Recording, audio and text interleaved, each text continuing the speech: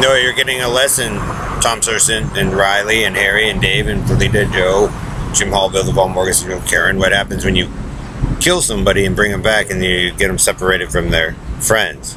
GPS Knight and Dave and Perlita, because nobody wanted your forcing shit with the blue boy boxes and crap. Like, it was improving why they should circumvent it. But that's the lesson you get, Bernard Carney and Karen, for forcing country and western and Carney and ghetto life and Red Randy and all that nasty shit.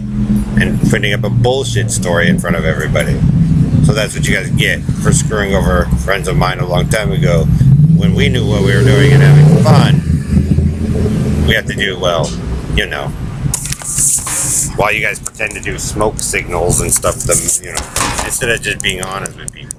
So again, trashing trillions of dollars of work so you could be super fag, Bernard, with your group and the debate team wasn't the wisest, because look how it all mangled everybody up for your Carney fit. Look at them run now. And so it caught you and your Negroes, Bernard, and from Chicago all the way down, and they actually went the wrong way.